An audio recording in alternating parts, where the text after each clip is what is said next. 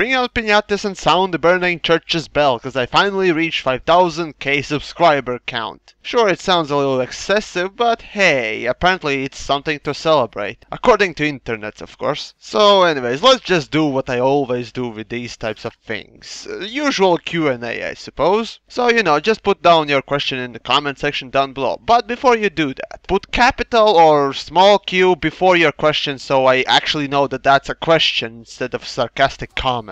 Other than that, I suppose I could go into fuck you or frequently asked questions. So you people stop asking the same question over and over again. So first of all, I am from Latvia and I am Latvian. And those of you fucks who don't know where that is, well, just look up on the map, please. Then moving on, what games do I play? Well, although I gravitate heavily towards FPS games, I try to play as many as I can. For example, one of my favorite games is actually Need for Speed Underground 2, as well as Midtown Madness series, except for the third game, and especially Flatout. Now when it comes to RTSs, my favorite is Command & Conquer Tiberium series. And let's see, probably the worst game I ever tried, I suppose it's one of the Sims games because I just didn't get any satisfaction out of it. All I did there, straight from the get-go, was to seal people in either the pool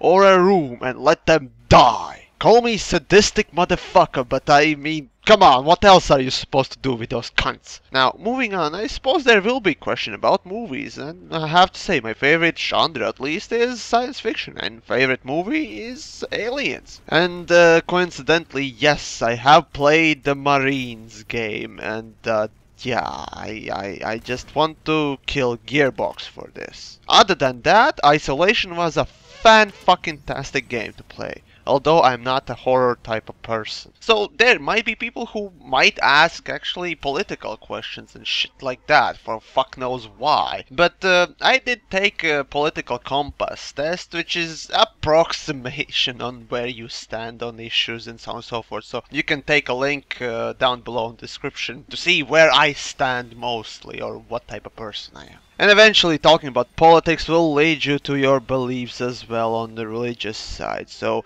if you really want to know, I am an atheist. And so there you go, a quick fuck you about me. So don't ask these questions again, because I don't particularly want to repeat myself. Oh, and I am a fan of parodies as well as drawings in general, so if you want to draw me something good that is, I'll of course show it. Oh, and if you're good with audio mixing, then you can take apart my rants in other videos to make me say stupid shit. That'll be fun as well. Oh, and of course links to these pieces of art you can send to me through Twitter or personal messaging through YouTube, although I do not recommend it. And as a last thing, if you enjoyed my content over the years, or something in particular, consider becoming a patron of mine. The link for the Patreon page is down below in the description. But as it stands, Patreon page is just a donation based now. Still haven't figured out what kind of bonuses I could give, really.